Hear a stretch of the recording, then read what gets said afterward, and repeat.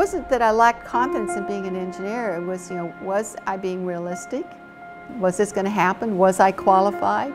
Could I ever be qualified? Those were all questions. And what I decided in the end is that if I didn't try, I would kick myself the rest of my life. I'm Professor Bonnie J. Dunbar, and this is my Katie story. And we have launch of the Mir 18 mission. Congratulations, Space Shuttle Atlantis, Space Station Mir. After 20 years, our spacecraft are docked in orbit again.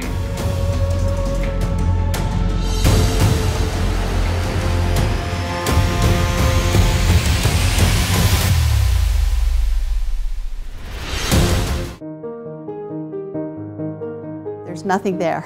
You set up a tent, there's no running water, no electricity. You have to make the land produce. I never felt that we were wanting. Here we were in the great outdoors, eastern Washington, 4 seasons in the year. We raised crops. I had a horse before I could walk. And as a child, I was just interested in space.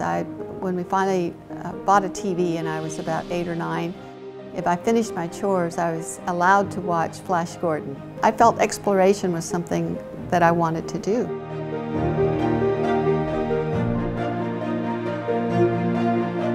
So Sputnik was part of that convergence of events that brought me to space. It's that part of history that says now we're transferring from science fiction, from into something that can be done.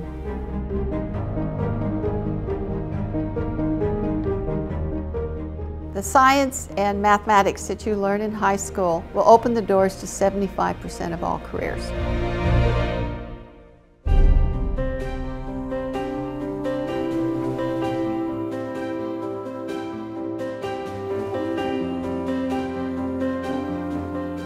Kappa Delta was very proud, I think, of their academic records.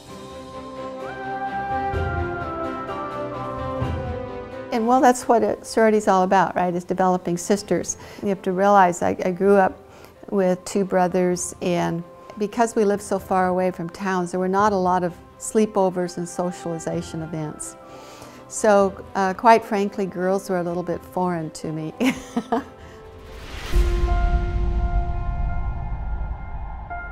My first flight was in 1985. Every time we fly, we're allowed to take items for universities and organizations. That's where I took items for Kappa Delta.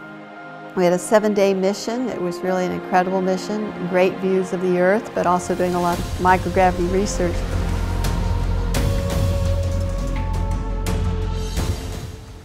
I think you measure success by how far you progress against your own goals. If you know you've earned it, you've worked for it, you've earned it, that's how you build confidence.